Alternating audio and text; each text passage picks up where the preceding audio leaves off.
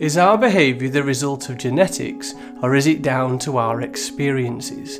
Are criminals born that way with a genetic abnormality, or is it the product of how they've been raised? And what about mental disorders? Are they influenced by biology or the environment? The old nature versus nurture debate. Which one is it? Hey everyone, welcome back to Bear It In Mind. This video is part of the Issues and Debates topic in psychology, and in this video we're going to explore the nature versus nurture debate. But today that isn't the debate, and that's because so much research has demonstrated that you can't really separate them. The issue is not nature versus nurture, but rather nature and nurture, because both are important. Most psychologists agree that we are influenced by both our genes and our experience. Nature and nurture are both involved, and so the nature and nurture debate is actually about how they interact with each other, known as an interactionist approach.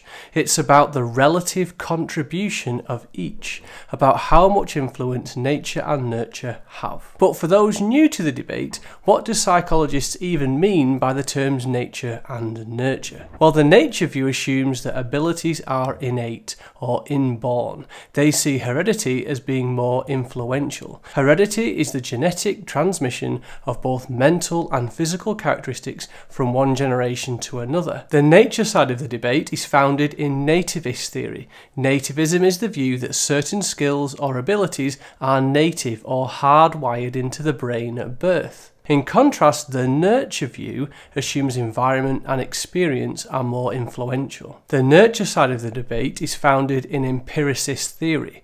The term empiricism comes from the Greek word for experience, and so the nurture view states that abilities come from learning and experience. They would view the mind as tabula rasa, or a blank slate on which experiences are to be written. So consider the approaches in psychology. Here we can see that behaviorism and social learning theory would be nurture, whereas biology would be, unsurprisingly, mainly nature. But what do we do with these ones? Well, they contain elements of nature and nurture. Some have more nature than nurture, and others put more emphasis on nurture than nature.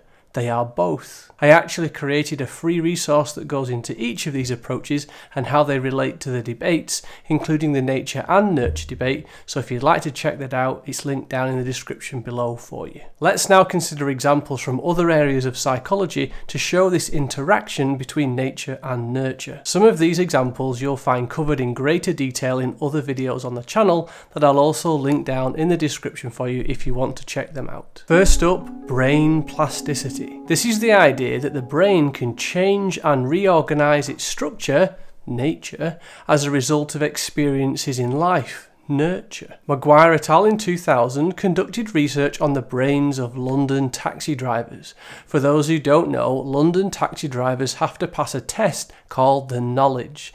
This is a test about how well they can navigate around London, and most people take at least 2 years to train for and complete the test. They scanned the brains of each participant using an MRI machine, which provided an image of the structure of their brain. They found that the London taxi drivers showed a larger posterior hippocampus compared to non-taxi drivers. In other words, the taxi drivers' experience of navigating the streets of London, nurture, placed such a high demand on their spatial processing that the brain changed its structure, nature. In fact, they found a positive correlation. The more time a participant had been a London taxi driver, the larger the size of the hippocampus. This shows the interaction between nature and nurture and the relative contribution of both. Second example, OCD. One explanation for OCD relates to the role of genetics. Evidence for the role of genetics in OCD comes from twin study research. As a reminder, there are two types of twin. Monozygotic twins share 100% of their DNA. They are identical. Dizygotic twins share 50% DNA. They are non-identical. If one twin has OCD, the likelihood that the other twin develops OCD should be higher for monozygotic twins than for dizygotic, because they are genetically identical. Research by Ness et al. In 2010 showed that of all the twin study research published to date, that the concordance rates in monozygotic twins were higher than dizygotic twins. Monozygotics had a 68% concordance rate for OCD if one twin had it, and dizygotics had a 31% concordance rate. This demonstrates the potential influence that nature has on OCD. However, whilst this research clearly shows the involvement of nature in OCD, it also indicates that it's not just nature. If OCD was purely genetic, we would expect the concordance rates for monozygotics to be 100% because they are genetically identical. They share 100% DNA. However, this is never the case. So this suggests that there must be something else involved in OCD, and many have pointed to the influence of environmental factors, in other words, the role of nurture. An alternative explanation for OCD is the diathesis-stress model. Diathesis originates from the Greek word for vulnerability. This model proposes an explanation for how biological and environmental factors may be interconnected. It suggests that genetics may be involved in that they create a predisposition or vulnerability for OCD. In other words, some people may have the specific genes which makes it more likely that they will develop OCD. But OCD may never develop unless there's an environmental trigger, a stressor. The diathesis-stress model suggests that environmental factors can trigger or increase the risk of developing OCD. Some research suggests that OCD may be more common in people who have been bullied, abused, or neglected, and it sometimes starts after an important life event such as childbirth or a bereavement. Cromer et al. In 2007 found that over 50% of the OCD patients in their sample had a traumatic event in their past. Therefore, this suggests that nature alone is not sufficient to fully explain OCD, and that the diathesis-stress model helpfully offers an explanation for how nature and nurture may be both involved. For our third example, let's consider the fascinating and relatively new area of research into epigenetics. The study of genetics focuses on how genes and traits are passed on from one generation to the next. The genes that a child inherits from its biological parents provide information that guides its development, whether that is to do with what colour eyes they will have or how tall they will eventually grow. Epigenetics, on the other hand, is an area of scientific research that reveals how environmental influences affect the expression of our genes. Researchers discovered that when we experience certain events in our environment, it can leave a chemical marker on our DNA. These markers are thought to turn off and on certain genes. In other words, epigenetics is about how the experiences in a person's life can change the way their DNA is expressed. For example, psychologists have asked questions about how the trauma of war and conflict can have a lasting influence in later life. One professor of psychiatry and neuroscience, who specialises in trauma research, looked at pregnant women who were in New York City when 9/11 happened and were diagnosed with PTSD. She found that they had an unusually low level of the stress hormone cortisol. A traumatic experience can leave a marker on your genetic code that affects the expression of a certain gene, in this case, how much cortisol the body is producing. But the disturbing surprise was that when they followed up with these mothers later on, when their children had been born, that the saliva of the 9-month-old babies of the women with PTSD also showed low cortisol. It looked like trauma could leave a trace in offspring even before they are born. The title of her article was "How Parent Trauma Leaves Biological Traces in Children. Adverse experiences can change future generations through epigenetic pathways." She goes on to write that epigenetics potentially explains why effects of trauma may endure long after the immediate threat is gone. The experience in the environment, nurture, had influenced the way the genetics of the mother and her baby, nature, had been expressed.